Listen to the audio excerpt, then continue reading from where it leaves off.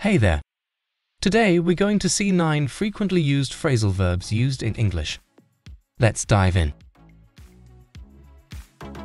Let's get on with it. Break off means to stop or end something such as a relationship, conversation, or sentence. Example: he broke off a piece of chocolate.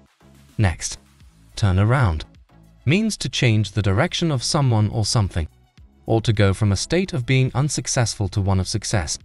Example: turn around and let me brush off your back.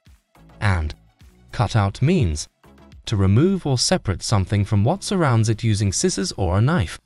It can also mean to exclude something, as in, they cut me out of the conversation. On to the next one. Fall apart means to disintegrate or break into pieces, or to cry or to descend into a very bad condition emotionally. For example, their marriage fell apart after 2 years. Next, give away means to give something as a gift, or to betray someone, or to reveal a secret against someone's wishes, as in never trust him. He can easily give you away. And watch out means to be careful. Example: there's a snake. Watch out.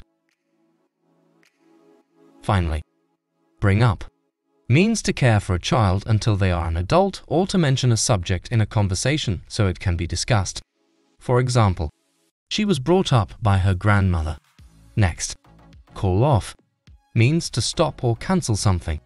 As in, we'll give up. Please call off your men. And the last one of today is give up. That means to stop doing something or to stop trying to do something. For example, I've given up trying to help her. And that's all for now. Don't forget to like, subscribe, and comment. If you want English lessons e-books, send us a message. That's all for now.